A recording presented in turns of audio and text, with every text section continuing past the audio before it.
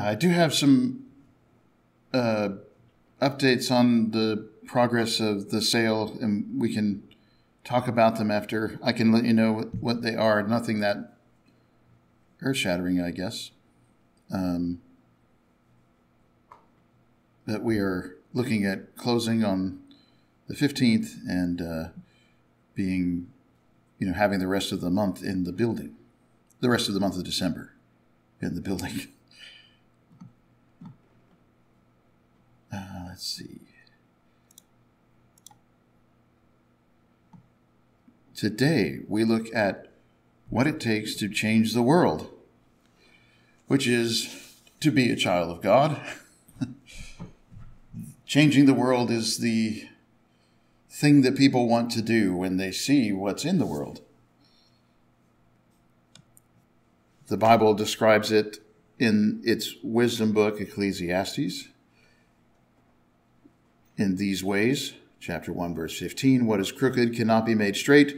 What is lacking cannot be counted.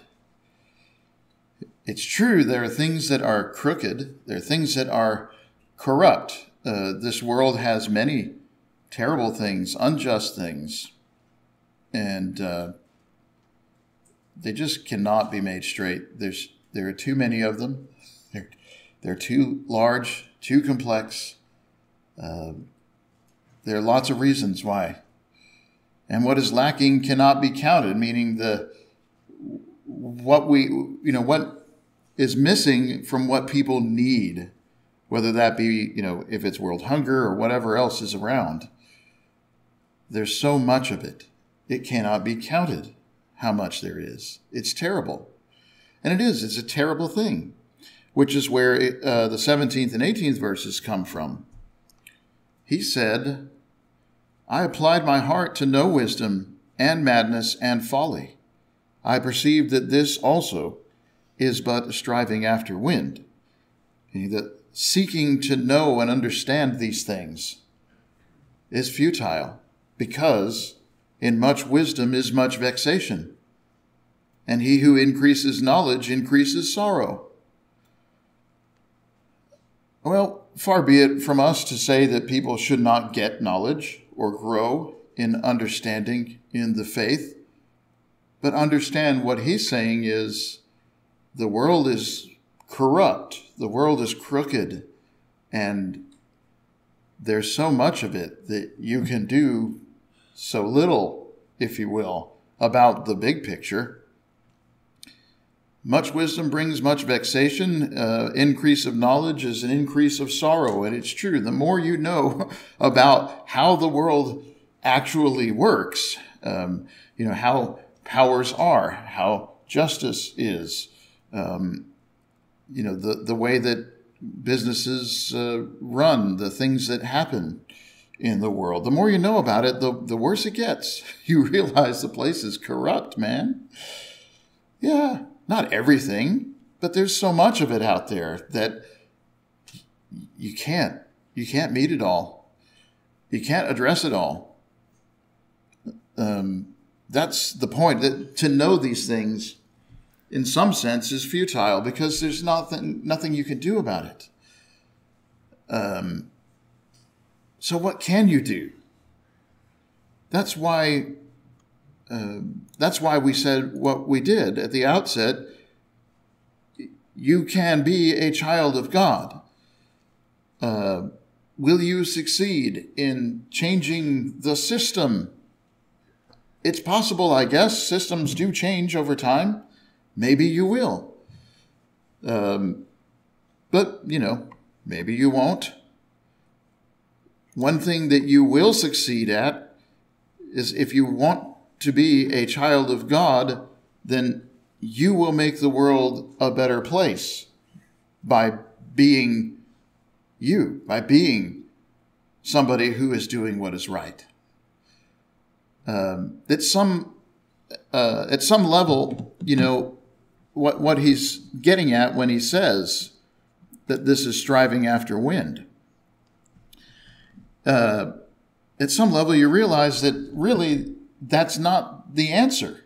The answer is not to understand these things and to get others to understand these things, to know what's happening in the inner works of darkness, the mechanisms by which the drug trade perpetuates itself, or the slave market, whatever else.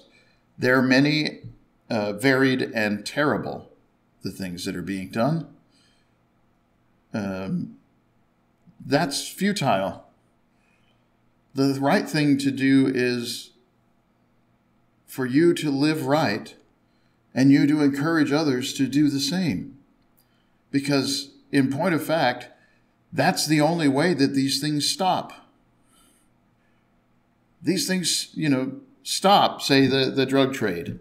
And you see the slavery that applies as part of the drug trade, the violence, the terroristic acts, the destruction of addiction to families and finances and everything else, all the crimes that are associated with drugs, which is an overwhelming majority of them, actually. You realize that you could try to address all of these things one by one, but you're hacking at limbs.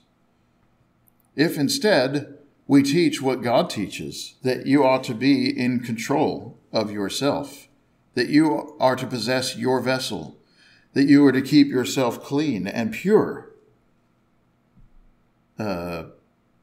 sober and abstinent from drugs and alcohol, as the New Testament makes very plain, and even the Old Testament, when it says, do not look on the wine when it swirls about the cup, when it glistens.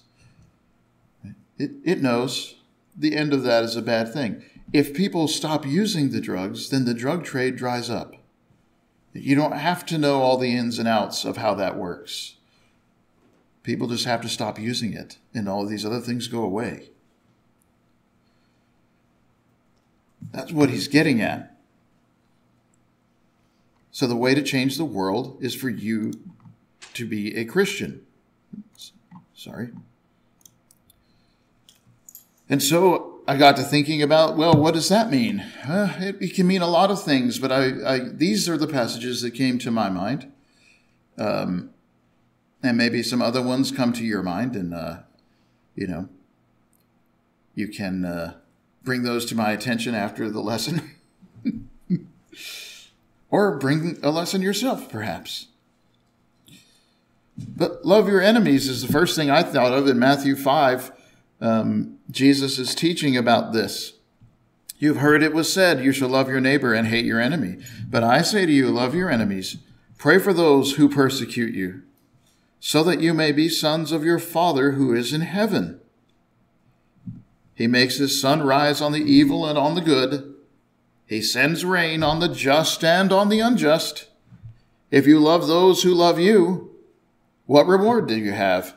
Don't tax collectors do the same? If you greet only your brothers, what more are you doing than others? Don't even the nations do the same? You, therefore, must be perfect, as your heavenly Father is perfect. Perfect here means mature, complete. Loving your enemies is not the way of the world, right? The way of the world is your enemies are mistreated, are taken advantage of, are downtrodden. When they're down, you step on them. Take advantage of any advantage you have over them. That's how the world is. But when you're a Christian, you don't act that way. You love your enemies. You pray for those who persecute you. So if others are mistreating you, if others are being ugly, mean, or worse, you understand that it's not personal.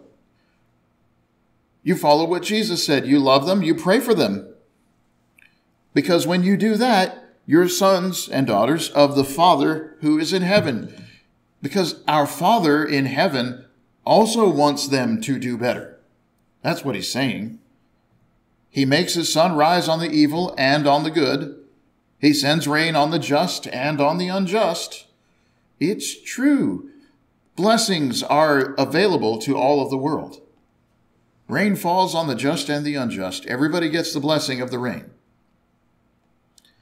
So we, as children of the Father, should also rain down blessings on everybody, the good and the evil, those that misuse us, those that mistrust us, those that say bad things about us. We still do good to them. We still pray for them, that they may repent, that they may come to serve God. As he said, if you love those who love you, what reward do you have? It doesn't accomplish anything. If you want to accomplish something in the world, here's the thing you can accomplish. You love everybody, not just those who love you. If you love those who love you, what reward do you have? It means it's not producing anything. There's not extra there. There's not more. That's just normal, expected behavior. The world acts that way. Tax collectors do this. Gentiles do this. The nations act this way. You go beyond that by showing love to everybody, by showing mercy to everybody. You be perfect as your heavenly Father is perfect, who sheds his blessings on all. This doesn't mean that you overlook sin, you go along with error in the churches. We're not talking about any such thing.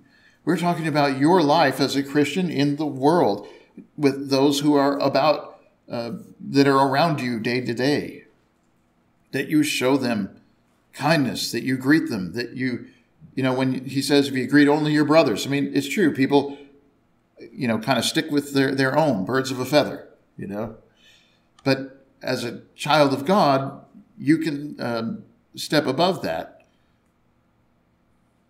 And you can do more by realizing that I don't need to be with people who are just like me.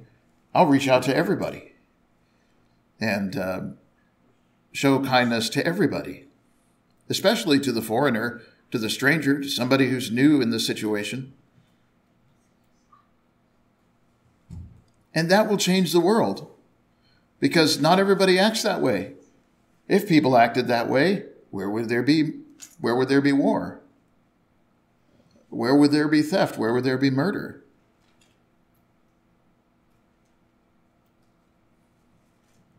The other thing that I read in Matthew 5 is to be selfless. If you want to change the world, be a Christian, right? Be selfless.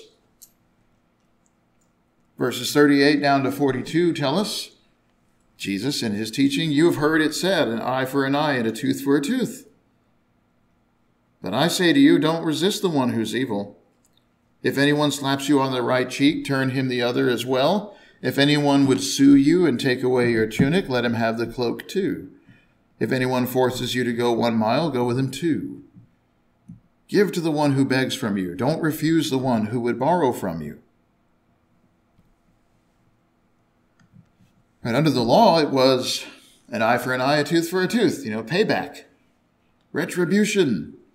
And this is, in some sense, a protection of the self. I don't want to be defrauded. I don't want to be wronged. And nobody does. But the teaching of the Lord is don't resist the one who's evil.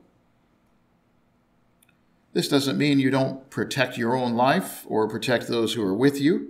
It just means, look, if somebody's going to mistreat you, you let them. You don't go out of your way to seek some kind of a revenge, some kind of a payback. Try to stop this. You keep doing what is right. If he slaps you on the right cheek, turn him the other also, because the cheek doesn't matter to you. That's the idea. You're selfless. It's not personal. They're suing you. They want to take away the tunic. Well, let them have the cloak too. You can have things. We don't care about things. They press you. They force you to go for 1 mile. Go with them 2 miles. Why did they need you to go 1 mile? When he says to go, they force you to go 1 mile, go with them too. If they needed something, they pressed you into service. Well, choose to serve and keep serving. Give to the one who begs from you. Don't refuse the one who would borrow. Right. It's like everything else here. Do you need them? What do you need them for? Isn't it better to put on some selflessness and take the opportunity, make the opportunity to be about the gospel, to be about the Father's business, to be the influence in the world that changes it for the good? We can do little or nothing about, global issues, national issues, even state or city issues. We can do little about those things, but as Christians, you can do a lot with the power of your life and your example among those that you know and those who interact with you daily.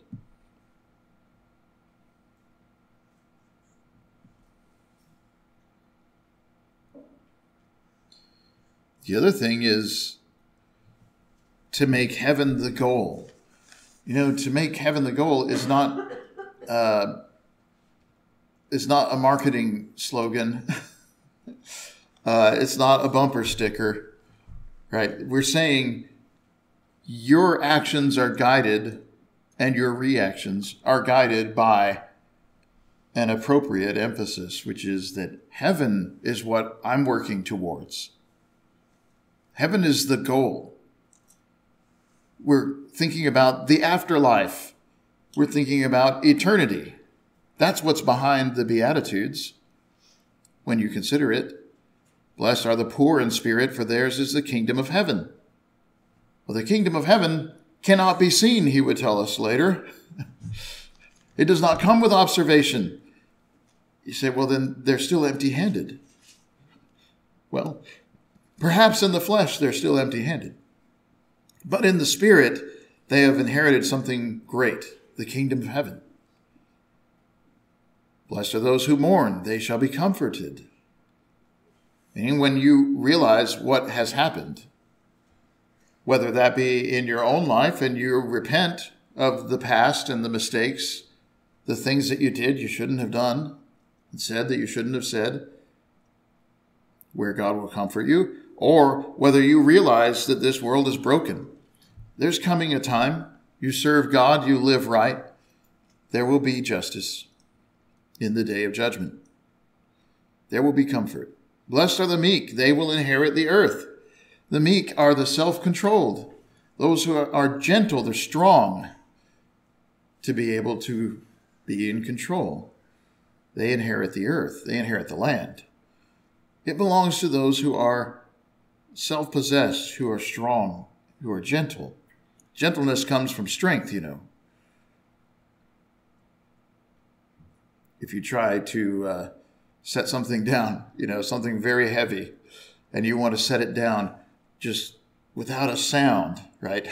The heavier it gets, the harder that is, right? Because strength is what gives gentleness. You need to be strong in the spirit to overcome the problems, the burdens of life, and inherit.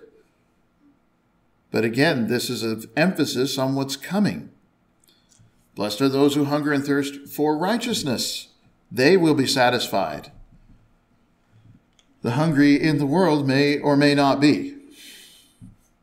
Hopefully, the hungry who come in contact with you are satisfied because you share with them and give to them. But not everybody has access to Christians. Nonetheless, here we speak of the Spirit and the desire to be right with God. Blessed are the righteous. Those that hunger and thirst for righteousness.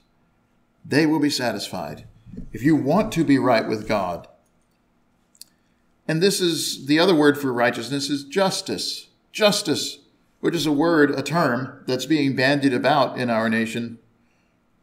And, most people that use this term don't know what it means. Who will define justice? Who will decide justice? Well, it's going to be God. Do you want to be right with God?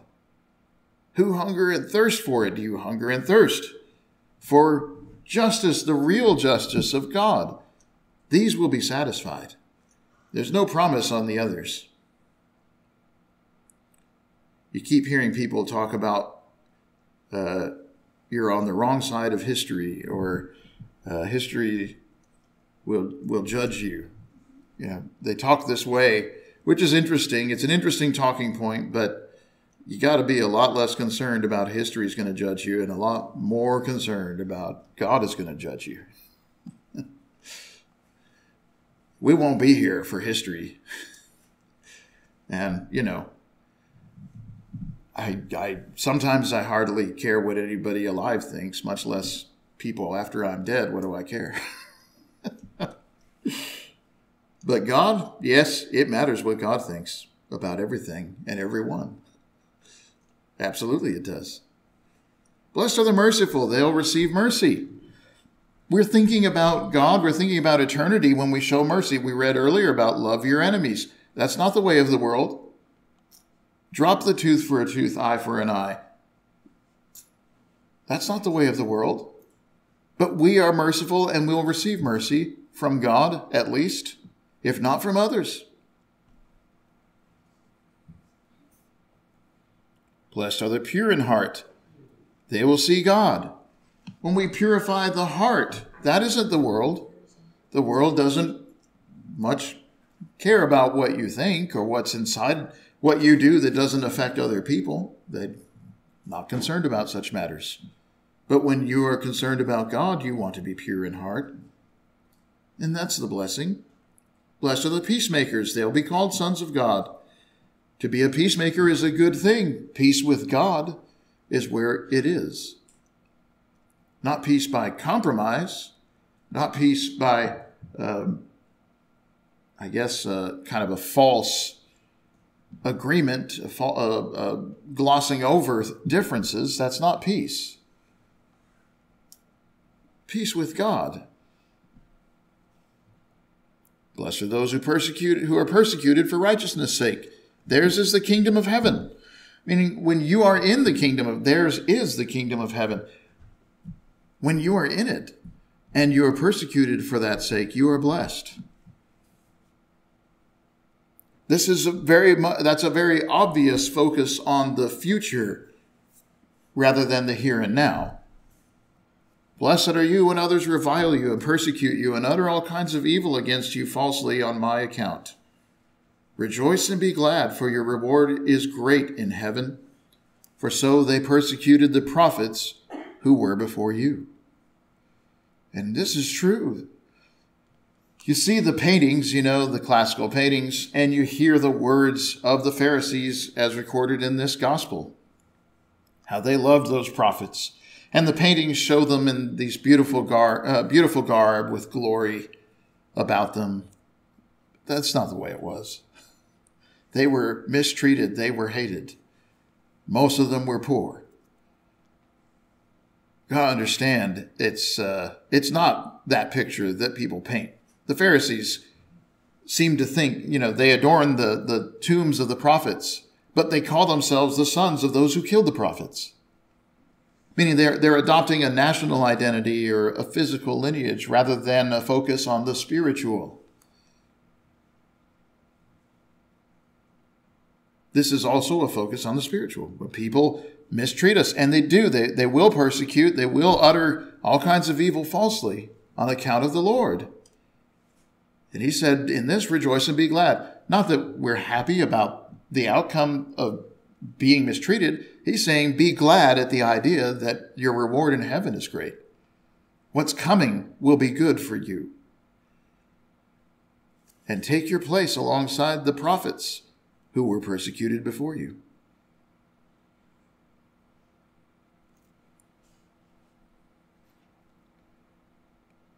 We also read in the New Testament about overcoming the world. So yes, I think you can be the change in the world as far as being selfless and focusing on eternity, doing the good that your hand finds to do. But we also read briefly, for example, in John 16, I've said these things to you, says Jesus at the end of his speech in 33, that in me you may have peace. In the world you will have tribulation. But take heart, I've overcome the world. In Jesus we may have peace. There's peace in God, but there may not be peace among men. In fact, if you're at peace with God, some men will make war with you for that reason. It seems perhaps foreign in our country, but that's not really true. A lot of people take issue with the teachings of God, and if you're going to espouse them, they'll take issue with you. But you definitely see it in other countries where, their regimes, their governments have sided with a religion and are putting to death people of other religions, including some of our brethren. In the world you will have tribulation, but take heart, I've overcome the world. Jesus has overcome because he is resurrected. The worst that the world can offer, death, he has defeated. And we overcome death in him as well. So on the one hand, we say, you be that change that you want to see. And on the other hand, we say, be assured that God has got your back. You're overcoming the world. You are escaping. Your salvation is assured. 1 John 5, we read, everyone who believes Jesus is the anointed one has been born of God. Everyone who loves the Father loves whoever has been born by him or from him. So if you believe Jesus is the Christ, you're born from God. And if you love the Father, you love everybody else who's been born of God, meaning you love your brethren, the Christians. By this we know we love the children of God when we love God and obey his commandments. Well, this is an interesting thing. You've got you shall love the Lord your God with all your heart, strength, and might, or mind. But you have also you shall love your neighbor as yourself. And we think perhaps sometimes that these are at odds or at least complementary, supplementary. No. He says we love the children of God when we love God and obey his commandments. They are hand in hand. This is the love of God that we keep his commandments. And his commandments are not burdensome, for everyone who has been born of God overcomes the world. And this is the victory that has overcome the world, our faith. We believe in Jesus. We trust in the Lord who has overcome. And in this we also overcome. We keep his commandments. They're not burdensome for us because we're born of the world, or we're born of God rather, and we overcome the world. You're escaping. You're getting away.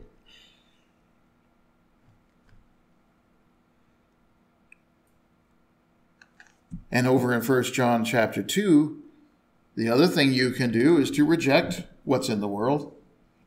The things in the world. Not the people, the things in the world. 1 John 2, 15 down to 17. Don't love the world or the things in it. It doesn't mean don't love people. It means the corruption, the evil, the systems of this world. If anyone loves the world, the love of the Father is not in him. All that is in the world, the desires of the flesh, the desires of the eyes, the pride of life, is not from the Father, but is from the world. This is what we mean. We're not talking about people. We're talking about the earthly, if you will, the fleshly realm, not the spiritual realm. What is in the world? The world is defined here as the desires of the flesh, the desires of the eyes, and the pride of life.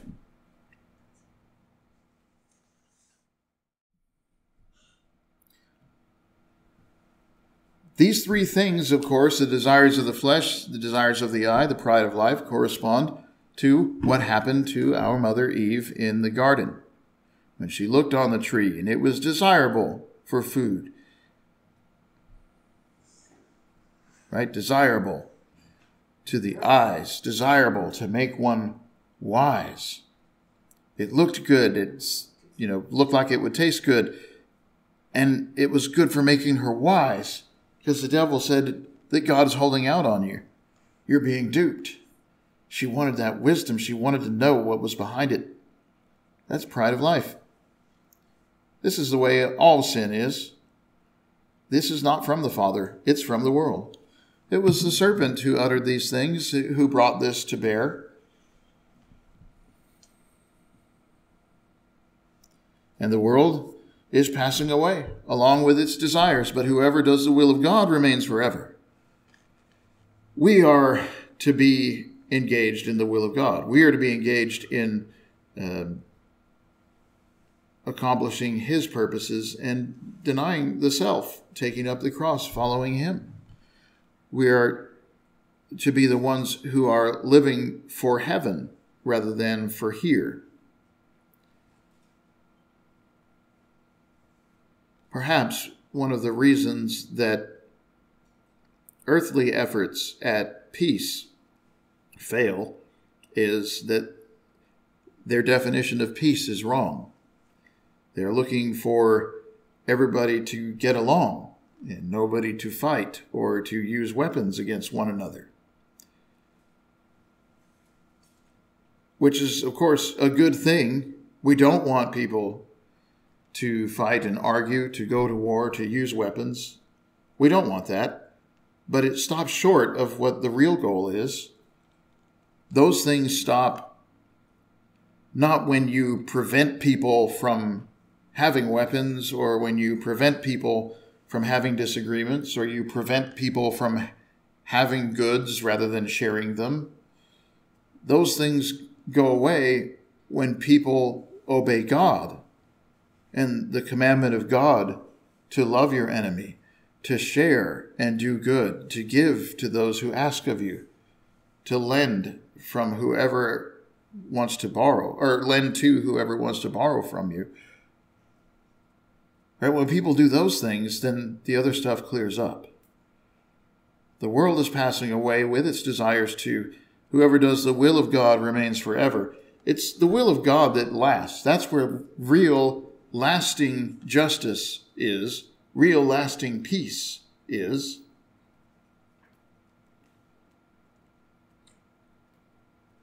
You want to think that where there are Christians, there is not hunger, that Christians will help those who are in need. What we need is more Christians, isn't it?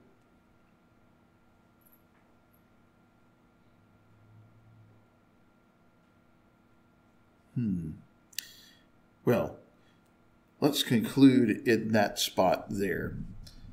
I had some other things, and I'm not going to do that. It's too difficult. I was thinking about the qualities that are espoused for elders, and they are useful. If you think about what your goal in life is in terms of maturity, you can see the kind of life that you want to lead. But it's kind of a strange way of getting there. So that's extra if you want to study. Take a look at 1 Timothy 3 and think about what it says there, and think about the opposite of what it says there. What would it be to be the opposite of those things? Well, that person would be, a fighter, someone who yells in the streets, right? Somebody who's rude and thoughtless, somebody who's greedy and pushy. You can read it for yourself and take the lesson from it, but you see that there's a goal, there's a purpose for the Christian to live. And it applies to everybody, not just to the elders. We're all trying to obtain that kind of maturity. But the end goal is, as we said, to change the world. But in some sense, you can't change the world, but you can change you. You can change the world by changing you, by being a child of God.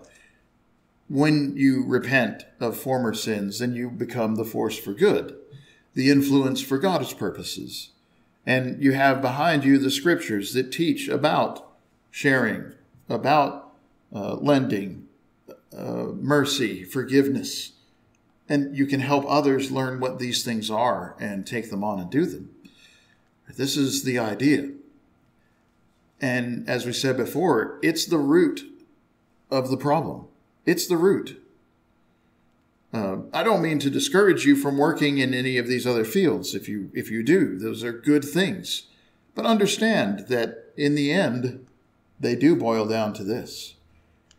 Living right is the most important thing. Getting others to live right is the best solution to all the world's problems. People living right is the solution to all the world's problems. The problems are all of them traced back to sin. Sin entered the world in Genesis 3 when Adam and Eve made the wrong choices. And we've all followed that pattern in time past and have need of repentance. If today you're not a Christian, become a Christian. Repent of the past. You can change. You can be a new person. You can turn over a new leaf. And you can be that influence for what is good. Why not be selfless? These things don't matter. They're not lasting. This world is passing away. And everything that it desires is passing away. Be ready for the next age, for eternity. Well, if you're not a Christian, become a Christian. That involves putting Jesus on in baptism for forgiveness of sins and being resurrected from that water, a new creature in Christ Jesus, created in him for good works. There's a lot to do. There's people to be helped. If you need us to help you with that, we have water prepared here. We try to make it easier with a whole bunch of things, additional clothing that we can change into. People stand so that it's easier for you to come out of your seat. But all of these things are aimed at trying to help you to obey the gospel of Jesus before it's too late and be saved from your sins. If today you are a Christian and need our prayers, we will pray with you. None of us is above what happens in the world, being overtaken in sin. We need each other. We'll pray for one another, help each other along to heaven, which is the goal. This also is a justice that is not available in the world very often. But we as the children of God understand we need forgiveness too. If we forgive one another, we'll build each other up, we'll help each other. If you need our prayers, if you need to be baptized, let it be known now by coming to the front while we stand and sing.